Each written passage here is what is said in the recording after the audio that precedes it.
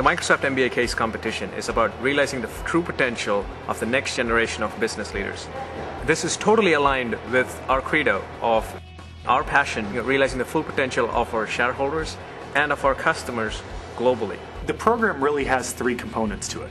The first is a case study component, which is about exposing students to real-world challenges we face at Microsoft. The second program is about the leadership exercise here on the Microsoft campus with a new group of students that they haven't worked with before and working on a new challenge that they need to come up with a solution on in a very short period of time.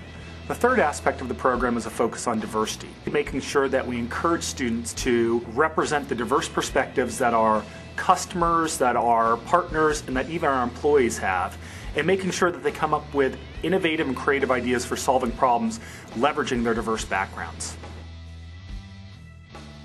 In our team, there was a lot of diversity. We had about 22 years of work experience amongst us, and we had people from 3 different countries. We had a marketing guy, we had 2 technology guys, an accountant and a finance guy, so we were able to combine our very diverse backgrounds in order to really pull together a solution that I think really had contributions from each of the different areas. Microsoft's commitment to diversity is evident through the case competition. It's a wonderful opportunity for our students. We have a class size of 250 and 60 of them participated. The impact of this was that our second-year MBA students learned the value of diversity by teaching. Our first-year MBA students experienced the power of diversity by giving innovative business solutions to Microsoft services. When we look at these candidates who are coming into the program, we're looking at them as potential future leaders of our company, and it's very important for them to understand our belief in diversity as a company.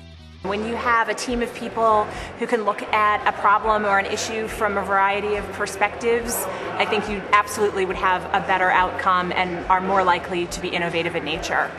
From a future leadership perspective, this is driven by example about how we're behaving as a market leader and how we expect our market leaders to behave in the future. The amount of resources that Microsoft put into this must have been very substantial and is of great benefit to our students.